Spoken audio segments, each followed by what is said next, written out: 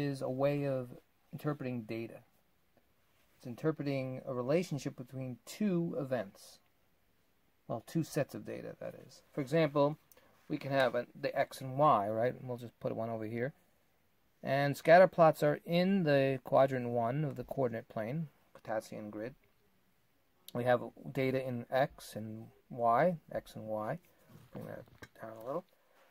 And x could be, for example, I'll just get rid of the x and we'll put in, erase that better. If I put in the sales, let's say we put in the sales of ice cream, and over here was the temperature, we can see there's a relationship between temperature and sales. So what do you think this would look like if we're going from January here and into July? We should see stuff like this. We should see sales like this, right? We shouldn't see sales going the other way. Well, it's possible, but we shouldn't. We're just predicting, we're assuming that ice cream sales and temperature has a relationship. The hotter it is, we should see more people buying ice cream. So there's a correlation there, and that we'll talk about that word, and also called association. There's an association here. By the way, if the sales are going up left to right on the Cartesian grid, this is a positive correlation. We'll talk more about that. So as you can see, there are points on this grid, and they're scattered. And the closer they are together, it's a stronger correlation, which we'll talk about. We'll talk more about that. So before we talk about that, let's talk about some terms. The first term is univariate. So univariate, it's the key word here, un, means one. There's one variable involved. So let's say that you just wanted to know the weights. You were just wanting to know the weights of your puppies. Let's say you worked at a Petco or you worked at some pet store and you wanted to weigh the puppies. So there's just one thing you're doing. You're just weighing the puppies. You're not comparing them. There's no correlation. You're just weighing the puppies. Now the previous one we talked about ice cream sales. Now the ice cream sales depends on the temperature. So we're comparing the ice cream and the temperature. That's two. So when you're only doing one, like the weights of puppies, it's univariate. So what do you think 2 would be? Well, 2 is bivariate. So bivariate data is when we're using two sets of data. We're using the X, meaning let's say the sales, how much you were selling, and the temperature. Ice cream sales, for example. That's bivariate. Okay? So the other two terms let's deal with now. Association and correlation. It's actually association or correlation. They're the same thing. So let's look at that. Do an example here. If with our scatter plot is going up, we see a positive correlation. From left to right, it seems like it's going up. If we see left to right that it seems to be going down, that's negative. Positive, negative. And if you see no correlation, it's just everywhere, right? You don't see if it's going up or going down. So we have a positive correlation, plus sign, negative correlation, and no correlation.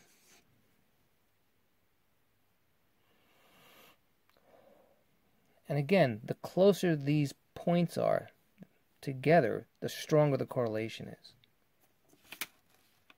All right, let's erase this. So here is our grid, and we have some points. And as you can see, they're pretty close to each other. They're going up. What type of correlation is this? What type of an association is this? It's a positive association. It's a positive association, or you can say a positive correlation. And they're very close to each other, so we can say this is a strong positive correlation. Now this would be even stronger.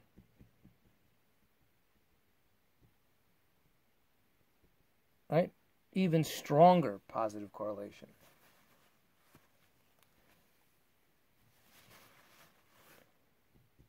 Now here we are seeing it going up, but they're more scattered, right?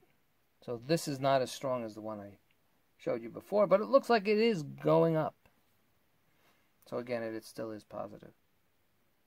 And there's another term, I'm going to put it here, it's called the line of best fit. It's just a line, a straight line, a linear line we can put through that will cut through the data points where it's cut right in the middle. So you have to eyeball it. So you could just say, well, if we make something like this, maybe it looks like that the data is equal on both sides. So if it's equal on both sides, you get a line of best fit. And with the line of best fit, you can see more clearly that it's positive. Okay, so that's line of best fit. So again, we said we had a positive correlation, and here we have a negative correlation. Now what if you have this negative correlation, and then you have something over here? Well, this right here is not fitting in the data. This out here would be an outlier. That's an outlier. And there seems to be a few of them. If you have more, then they're clustered. So remember I talked about that word clustered? There seems to be something happening here that's when they're grouped together, when they're tightly grouped together, it's a cluster. Right? Let's just write the word cluster. And an outlier is just something that's far away from the data point. So when people are looking at this data, like a statistician, and they see outliers, well, that's a warning sign. What's happening there? Why is that there? So let's do an example again. So here is bivariate data, right? Because we have two. We're talking about ages and height. So you would assume that the height should increase as the ages increase, right? So let's look at, they looked at 2-year-olds and they got, let's say they got this information here. 4-year-olds increased, right? So it should be slowly increasing in height, right? And you're getting different points, right? Now, if you saw this, that's an outlier. What is that? That 4-year-old, one 4-year-old, or it could be a couple of 4-year-olds, were almost as high as someone who was 11 years old. Possibility, right? So if someone was looking at this, they go, ooh, what is this? Right? That's an outlier. And of course, this is a positive correlation. You can see it the other way too. If you can see, you know, over there, you would say, well, what's happening there? Why are those people so small? And it could happen, right? So those are what outliers are. This can also be weight, ages and weight. What do you think would be one with ages, but it's negative? It's a negative correlation. What would be here if we have ages, but we have a negative correlation? Can you think of one? Think of one. Okay, so let's say we had something here.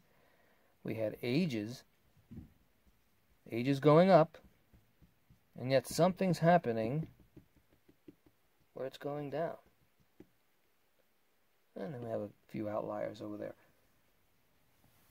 What can this be for it to be negative? Well, there's many, many things it could be. Maybe this is, let's put a few more here. So this could be like watching, let's say, TV during the day, during a school day. Right? Why would it go down as the ages increase? Because people over here are in school, right? They're in school at this time, so they shouldn't be watching TV during the day, during school day, right? Unless they're sick, right? So, but for the most part, you know, a 1-year-old is probably home, and they're watching TV, or the TV's on, right? But as the ages increase, watching TV during a school day should decrease. What's another one we can put for ages and that's negative. What do you think? Well, it could be sleep time, right?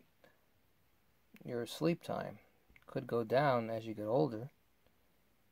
And then it could actually bounce back up. You know, you can see later on, you know, as a 1-year-old will sleep all day, a baby's going to sleep a lot. And as you get older, you'll sleep less. And then it's not going to go completely down, right? It's impossible. Everyone has to sleep. So you could get something like this, where it's just evening out. And as you get into teenage land, it goes down more, and then it might go back up. Stuff like that. Depends on the age range. So with scatter plots, you'll get a input-output box, which you should know is a domain or range box by now. And you'll have the X and the Y, and you have a bunch of data that you'll just put on a plot. And then you'll make your scatter plot, just like we did with linear equations. Now, unlike linear equations and functions, the X could have different Y's, right? So you can have, like, this 1-year-old could have whatever they were doing, right? And another 1-year-old could have that, another 1-year-old could have that. You know, depending on how much data you get, you'll just plot it, right? And you might have more X's involved, right? This could be 10, you know, and here's another 5-year-old. We don't know what this is, but you'll have a domain and range box. With scatter plots, though, again, you can have, the X can have more than one Y with scatter plots. With functions, though, that can't happen. Remember, in functions, that 1X for 1Y. So you'll take your input-output box, your domain and range box, and you'll just plot the points on a scatter plot. So that's what scatter plots are. That's the beginning of scatter plots and association. And we'll deal with more scatter plots in the next video. Great job.